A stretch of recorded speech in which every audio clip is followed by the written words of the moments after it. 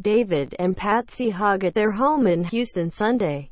Houston sitting on Mary Maddox's back porch, which flooded with 22 inches of water when Hurricane Harvey hit nearly 2 months ago, is a lady of the evening plant from Puerto Rico that a friend gave her. Ever since Hurricane Maria ravaged the island, she says, she has paused at the blooming plant when she passes it, rubbing a leaf and saying a prayer for those still without water or electricity.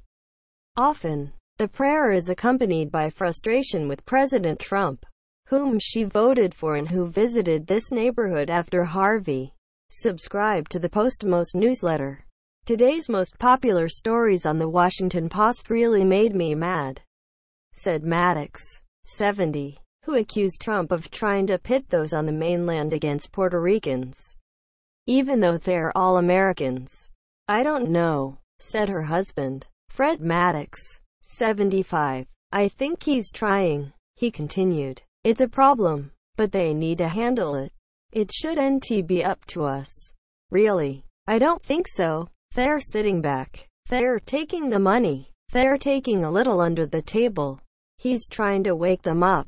Do your job. Be responsible. The divide in the Maddox household is one playing out across the country, as those who voted for the president debate how much support the federal government should give. Puerto Rico, a U.S. territory without a voting member of Congress that is not allowed to vote in presidential elections. Some supporters of the president, like Fred Maddox, agree with Trump that Puerto Rico's infrastructure was frail before the storm, that the crisis was worsened by a lack of leadership there, and that the federal government should limit its involvement in the rebuilding effort, which will likely cost billions of dollars. But others, like Mary Maddox, are appalled by how the president talks about Puerto Rico and say the United States has a moral obligation to take care of its citizens. A survey released last week by the Kaiser Family Foundation found that a majority of Americans believe that the federal government has been too slow to respond in Puerto Rico and that the island still isn't getting the help it needs. But the results largely broke along party lines.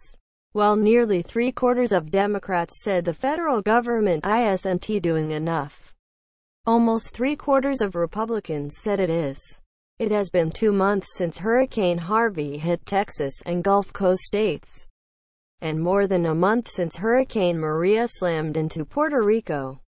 On October 3, 2 weeks after the storm, Trump toured a neighborhood outside San Juan, Puerto Rico, and has repeatedly proclaimed, against much evidence, that his administration had a tremendous response to Maria.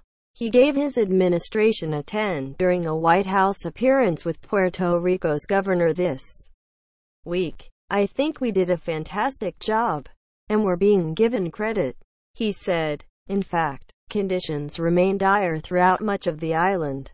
Nearly 80% of Puerto Ricans still lack electricity, and 30% do not have access to clean drinking water.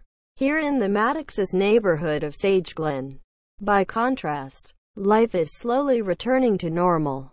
On Sept. 2, just after the storm, Trump briefly toured Sage Glen, a middle-class enclave on the southern edge of Houston, and announced in a cul-de-sac piled with sheetrock, debris and trash bags, "These are people that have done a fantastic job holding it together." There is still a near-constant sound of construction in the heavily Republican neighborhood, which is filled with ranch-style and modest 2-story homes. But there are no longer mountains of debris on the curbs, thanks to the local municipal utility district, which shared the cost of removal with the Federal Emergency Management Agency. There are brand new cars sitting at several driveways, thanks to car insurance companies quickly totaling flooded vehicles and local dealers offering flood deals. Those in the neighborhood without flood insurance were able to apply for and receive assistance from FEMA, including the Maddoxes, who recently had $14,000 in federal money land in their checking account. In the nearly 2 decades that the Maddoxes have lived in their ranch house on Sage Link Circle, They had seen no need for flood insurance. And, after recently helping one of their daughters pay legal fees for a divorce, the couple's savings isn't what it once was. I'm very appreciative to FEMA. I really am, said Mary Maddox, who has been married for more than 50 years and raised 5 children. I was just so excited when I saw that they loved us. They don't live deprived. In a recent afternoon on nearby Sagelink Court, David Hogg stopped by the driveway of his neighbor Donna Ramirez, showing her the latest handful of screws he had collected from the cul-de-sac. Hogg and his wife, Patsy Hogg, have had flood insurance for decades after watching water come dangerously close to flooding the first floor of their 2-story home soon after they moved to the neighborhood in the late 1970s. They now pay about $450 per year. David and Patsy Hogg, whose home was flooded by Tropical Storm Harvey, at their home in Houston on Sunday, October 15, 2017. They live upstairs while the downstairs is being repaired with insurance money. Ramirez and her husband also said they thought that they had flood insurance on their home, which they bought a year ago, only to learn weeks after the storm that they did not. To Ramirez, the role of the government is to broadly coordinate relief efforts and ensure that insurance companies are fulfilling their obligations to policyholders, but that people should take personal responsibility for their property or look to churches or charities for assistance. Do other people think that other people should pay for me to fix my house because it's not their fault that I flooded? Said Ramirez, taking a break from sorting through soggy research documents in her garage.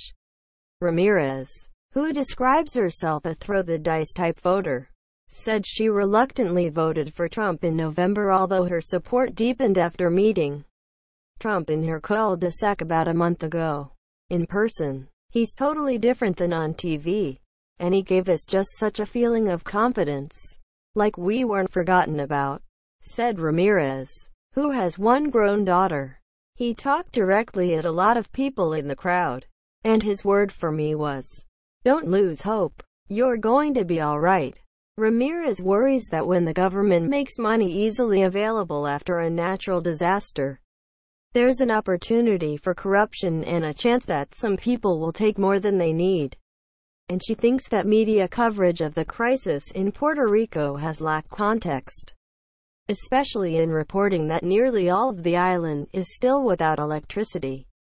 Guess what? There's a big chunk of the population that lives without electricity all the time, Ramirez said, saying he was sharing the experiences of a friend who has family on the island. Hogg, 76, nodded his head in agreement.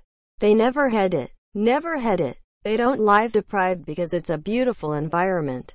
She continued. The weather is nice. The climate is good most of the time, so it's different from here. It works there because of the climate. It wouldn't work here. About 96% of Puerto Rico electricity customers had service before Maria made landfall, according to federal data. Many of the rest had no power because of Hurricane Irma 2 weeks earlier. Ramirez said the government should encourage those living in the hardest hit areas to move to the mainland, out of the direct path of hurricanes and into communities with more reliable infrastructure. I object. They should stay where they are and fix their own country. Hogg responded softly, shaking his head, wrongly referring to the U.S. territory as a separate nation. No mercy. Later in the day, as Hogg and his wife sat in their garage workshop, they again debated where the government's role starts and ends. Patsy Hogg said she's trying to figure out where exactly she stands. She's worried about the ever-growing national debt, but she can't stand to see people suffer. Both are longtime Republicans, although lately they considered themselves first and foremost Trumpsters. Patsy Hogg described meeting the president and his wife, who gave her a hug, as a blessing from God.